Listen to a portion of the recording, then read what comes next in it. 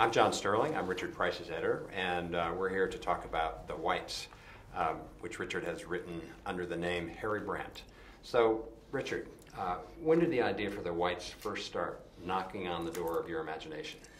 Well, I've been circling around writing a crime novel, a pure crime novel without trying to reach for any higher social reverberations. And I had such a number of experiences just going out with the police and hanging out with the police that I had such a storehouse of memories over the last 20 years that I thought it would be a great relief if I could write a book from memory as opposed to go out in the field, because I don't really want to write. I'd rather be out in the field.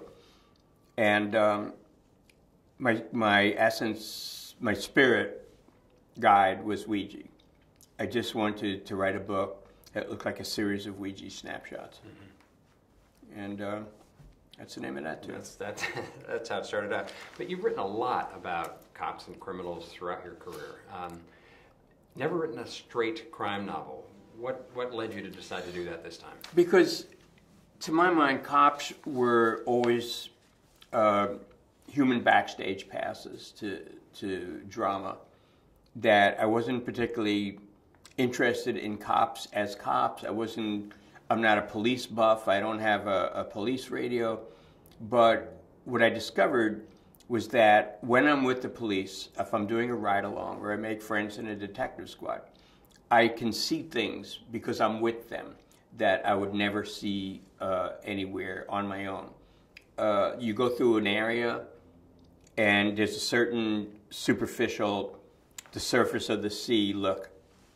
And when you're with cops, it's like you put on a scuba mask, and then you can really see what the ocean is. You can see all the tectonic plates, to mix my metaphors here.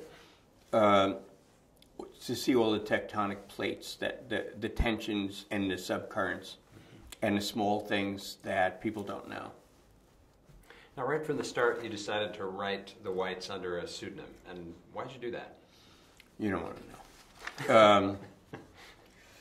I just felt it was a different type of book. I had a notion of what goes into a crime novel. I never thought about it as a detective novel. I never thought about it in any more specific word than crime, maybe urban crime.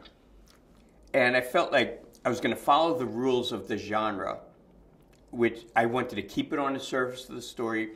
I didn't necessarily want the story to expand to a higher social reality about America and the way we live now.